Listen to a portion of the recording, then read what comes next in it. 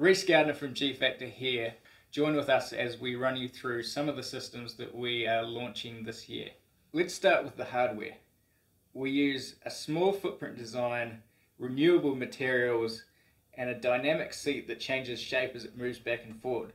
This allows students to enter and exit the simulator without too much change required between drivers. For controls, we have a steering wheel, pedals, and an indicator. Everything else we can do by looking around using the virtual reality headset. The virtual reality headset we use is high definition and uses advanced features such as biometrics and eye tracking. This allows us to deliver really crisp experiences to the user while also capturing really important data for training experiences. Using the simulator starts with the touchscreen. This allows students to log in, go through any setup requirements before they put the headset on. Once the headset's on, we arrive at the dashboard. From here we can look at previous results and choose which experiences we need to do next.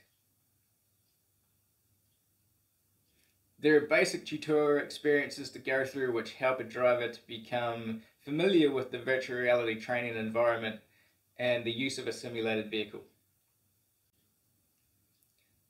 We like to use video of real people so that the user has a human connection to the training and to the experiences so that we can build trust and confidence. Let's get you familiar with the controls in this car. We also like to recreate real roads from actual locations so that the training is truly relevant.